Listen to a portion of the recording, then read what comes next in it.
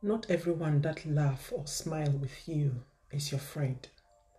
Sometimes the enemy can be more closer than you think. Welcome to Eye of Ancestors Kingdom. It's me, your Queen Nanaya Sankofa in your area.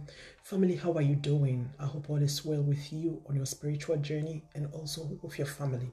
Welcome to Eye of Ancestors Kingdom. So today we are going to talk about spirituality, the chosen ones, and friendship and friends. People have been contacting me and be asking me, Nana, how is it actually with you? Do you also have friends? And some of them have been having problem with friendships, with friends since their journey started. Family, what I can tell you today, that from the moment your journey starts as a chosen one, on your spiritual awakening journey, on your journey to self, it is a journey between you and your spirits, your deities, and your ancestors. When you have a calling, don't forget, it was not a public calling. It was not a conference call. It is all about you. I'm not saying it's not good to have friends. It's good to have friends, but you need to choose carefully. I know everyone or everybody have a story to tell when it comes to friendship. As a chosen one, when your journey starts, you need to know that not everybody is going to understand you. The life that you were living before, you cannot keep on with that life. Maybe you are someone who had a lot of friends. You used to go clubbing, go out every weekend, meet, let's say, every day after work, sit somewhere and have some drinks, unnecessary conversation, going to concerts and all those things. When you start as a chosen one or someone with a calling, you can't keep on with that life. That is why people sometimes say that the journey is somehow lonely. It's not lonely, but it's just like your energy have changed, your vibration have changed. You are vibrating on a totally different level than the people that you were. That it is no more on the same level. It's no more the same. Those friends will not understand you. You can try to explain yourself. You go explain yourself tired. No one is going to understand you because it is your journey and you are called on that journey. The isolation that you call loneliness, it has to be there so that you can really take that journey to self. Because when you are always around those people that you call friends, there are going to be a lot of interactions. They are going to invite you to parties. They would like to come by like how they used to do maybe those days every day. They used to come to your house so that you people will cook together to eat, maybe to watch films, to gossip around, and all those things. You don't need it anymore on your journey. People need to see that there are changes in your life as a chosen one. Things have changed, so you can't keep those friends, whether you like or not. It's not even only, let's say, friends, even relationships are going to fall down.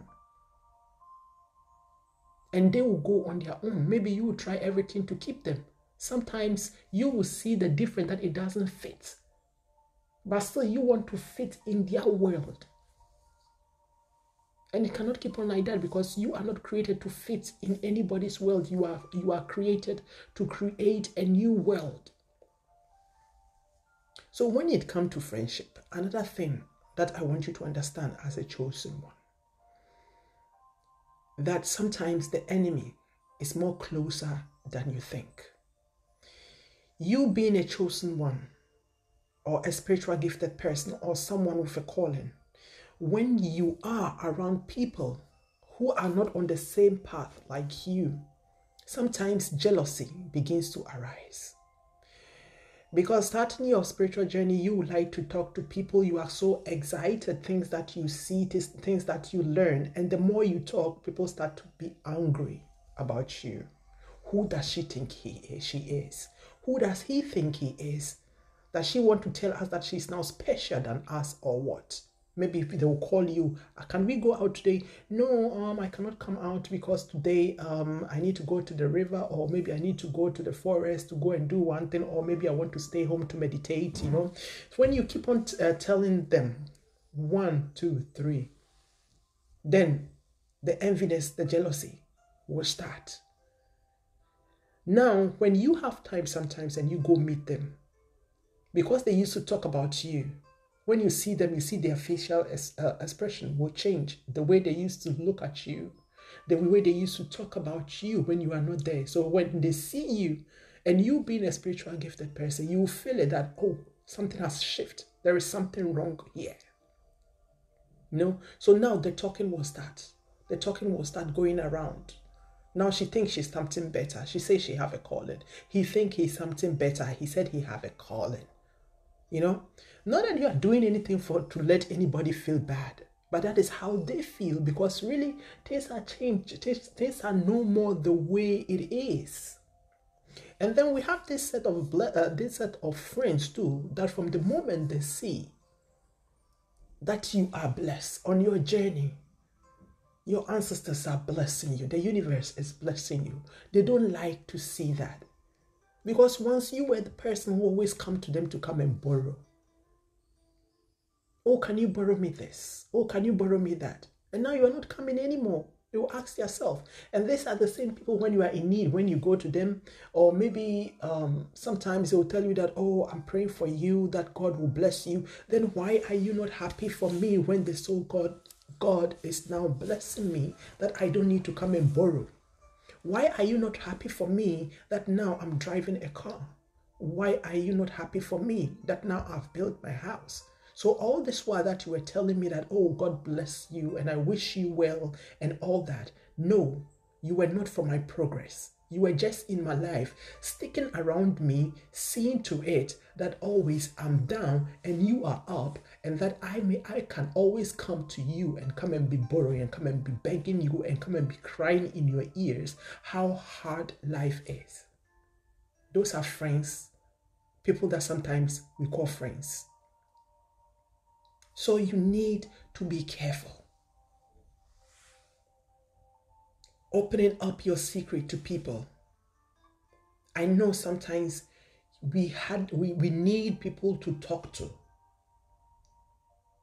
You need someone to just share some issues, some of your problem with and all that. Along the years, for me, I have learned a lot, because the same person that you are telling your problem is the same person who will go, did you hear this? Oh, you will not believe. Upon everything that she's doing, upon all her spirituality, the other time she came to me that I should borrow her money. Upon all the spirituality that he's doing, do you know that he went to so and so to go and beg for food? And that is all those things you need to think about. Not everyone wish you well. That is another thing. Another thing that I want you to think about is, don't allow any cock and bull into your space. For me, I'm very choosy. It's not everybody I allow into my house. There are sometimes some people will come here, I will not let you in. When my spirit says I should not let you in, I will not let you in. Because there are some people, family, since they were born from day one up to now, they have never cleansed themselves. So imagine the package of that dark energy that they are carrying around themselves all over the place. That is why I always tell the chosen ones, it's very important for you, anywhere that you go, when you go out, when you come in, learn to cleanse yourself. Always try to have some sea salt with you. Try to have some Palo Santo. Try to have some Florida water. Very easy. I always have it in my handbag. You pour some, you just pray, you just rub it, and then you just cleanse yourself. It will not take long. And when you come home, bath, water cleanses too. Bath, anywhere that you go, when you come, spend some time. Shower, take your shower, take your bath. It's very important, because we come across a lot of funny people each and every day.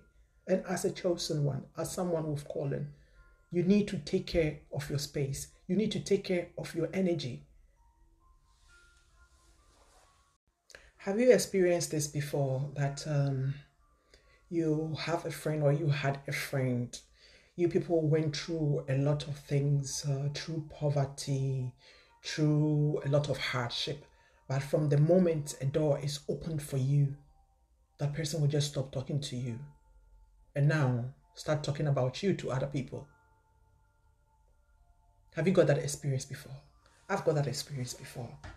Then you ask yourself, all this while, so you were around me, you never wished me well. Actually, now that things are getting better for me, this is the time that you're supposed to be happy for me. This is the time that we're supposed to really vibe together. But it's not happening. You need to choose your friends very carefully. I know a lot of people, but at the end of the day, I am my best friend. My spirits are my best friend. I laugh with people. I meet people. We are all here helping each other on this journey. But that doesn't mean that I have to break my boundaries for other people to be happy. Boundaries are very important. Let your friends know their limits. Let your family know their limits. I don't know sometimes why it's so hard for children to tell their parents about their boundaries. They are afraid. They are ashamed. My mother will kill me. My father will kill me. No, I cannot set boundaries because he's my father, he's my mother. You need to, when you are on this journey, when you are just a normal person who came on planet Earth just to have fun, just to have holidays, you came on planet Earth for holidays, then live your life anyhow. But when you have a calling, you are a chosen one. You are on this spiritual journey. Then anyone, everybody, even animals, they have to know your boundaries. Otherwise, people will be crossing the border anyhow that they want. And that is where it's that people are going through depression, going through anxieties, sadness, regrets, sorrows. And you don't need it on your journey. You are going through enough. So everything is up to you. When you don't set boundaries, people will overdo things. And it will not help you on your journey. So we are still talking about the chosen ones and friendship. You need to discern.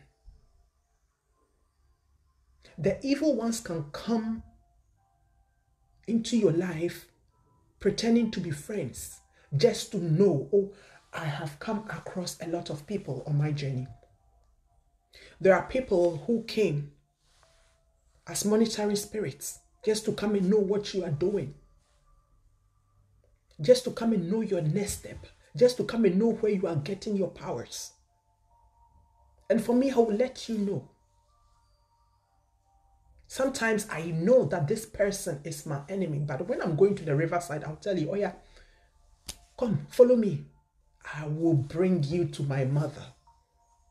And I'm going to bless you there. When I'm feeding my ancestors and you are my enemy and you are there, and I know that you are there, I will tell you, come. Once I feed my ancestors, I will give you some of the food to eat. Go with your curses.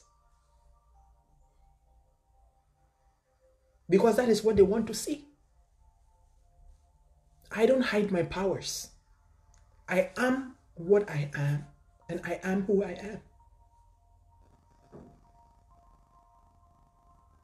As far that you know that you don't plan evil or you don't think evil against anyone, be a free spirit, do your thing. As they come, so they will surely go. But still, you need to be choosy as a chosen one. You need to be careful.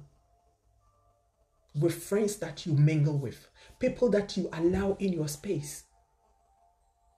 I had a conversation with someone who was telling me also about this friendship thing, that once a friend came to visit her and left something at her bathroom, you know, some funny thing, tie in one red something, just hide it in her bathroom. For what? And there's the person that you call friend, because you allow that person into your house. So people never forget one thing too. When you have visitors, when people come visit you in your house, when they leave, don't forget to cleanse your space. It's very important, because people will come and visit you. They are going to leave some funny energies behind. And I'm that person so sensitive. There are some people who come and visit me. When they leave, I cannot sleep at night. I need to burn frankincense, go through the whole house. Or burn sage, go through the whole house. Some people will come to you, they will be smiling with you, they will be laughing with you, but deep inside. And many times I used to see them. Sometimes someone will come and visit me, we'll be sitting there, we'll be talking. A so-called friend, you know, we'll be talking, we'll be chatting. And I will look. One time, their face will look like a masquerade, a very horrible masquerade. I will just shock. The person will ask me, "Oh, Nana, is everything okay?" I'll be like, yeah, everything is okay. That is a warning. I will take that one. Or sometimes you'll just be chatting with a friend, you know, they'll be like, "Oh, I went to this place, let me send you a picture." You know, they will just send you that, they will send you that picture. It happened to me several times. I will just look at that picture. This is the person that I know, but that face now will just change. And everything that you see, don't just call it a coincidence. As a chosen one, as someone with a calling, whenever maybe you are talking with someone, you start seeing synchronicities, you start seeing some numbers or some music, you know, you'll be listening to the words and it hits you. Or at a certain time, you'll be seeing the same numbers all over again or whatever. Take it serious. We need to be alert, because warnings come in a lot of ways. Our spirits talk with us in a lot of ways. That's why we need to pay attention. For me, whether I'm at home, whether I'm driving on the street, whether I'm at work, I am always attention. I'm always alert, ready to hear from my spirits. So you need to be careful, the people that you mingle with. You may want the best for them, but they want your downfall, that they don't even care.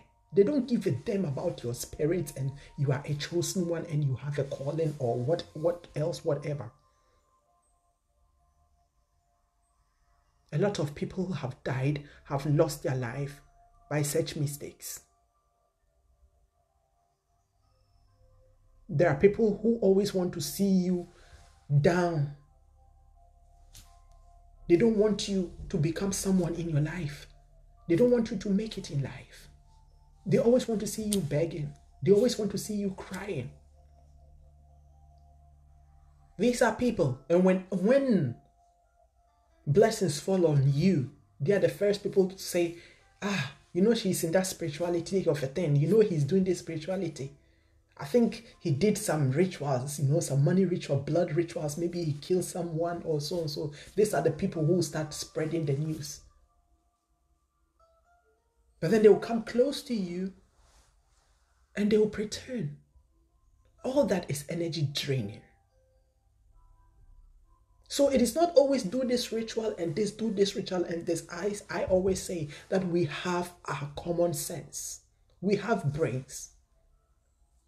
So you need to be alert.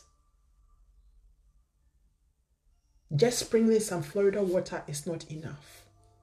You need to be alert. You need to be careful. Don't let anyone just step into your space and come and cause confusion, come and sabotage you on your journey. So I'll stop here by saying much love from me, Nanaya Sankofa. This is the part 1. There's surely going to be a part 2. Bless you.